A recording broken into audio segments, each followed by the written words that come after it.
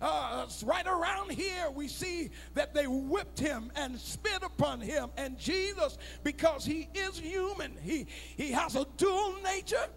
And the Bible says he was both God and man. But the man part of him now is beginning to lose strength, and he's beginning to become weak. And I wish I had somebody in here to understand that even Jesus, who was the Son of God, who was God reincarnated in the flesh, even Jesus, he had to see, even being in a fleshly body, he was condoned to the laws of the flesh. And they said, look at Jesus. He's stumbling. He's falling all over the place. And he's about to die. But we don't want him to die until he hangs up on that cross. So we got to do something because we won't have any joy, any peace, unless we sing him, stretch him high. And the Bible said they was worried, and they saw Simon of Cyrene, and Simon was a disciple. Simon was a believer. Simon was a Christian. Simon was a believer.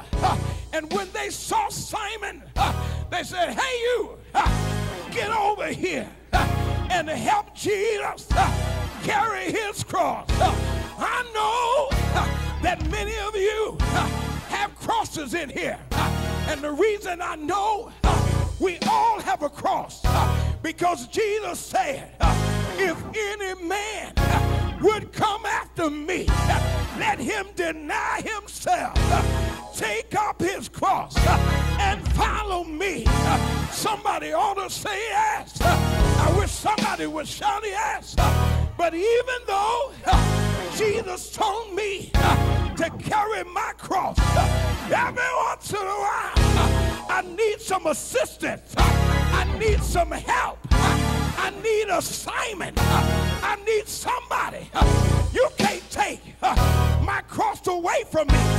But what you can do is stop talking about me.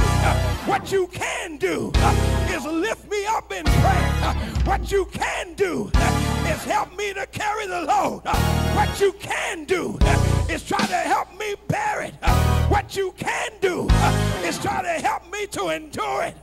Somebody holler, Jesus, where is my Simon? Somebody shout yes.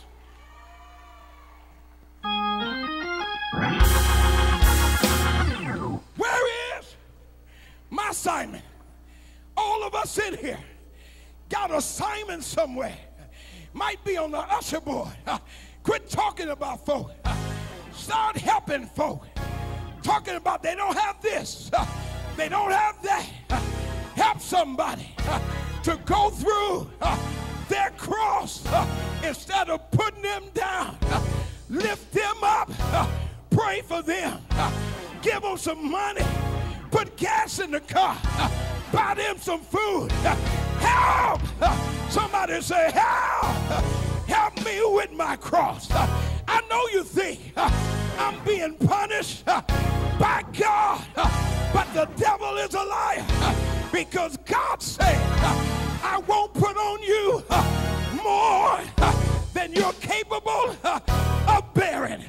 But every once in a while, the pain gets hard, the test gets rougher, the trials keep coming, and sometimes it seems like you're about to faint and fall out. But God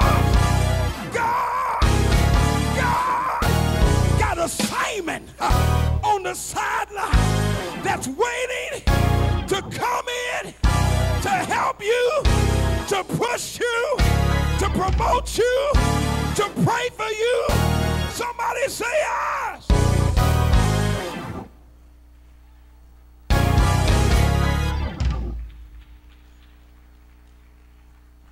Where is my Simon?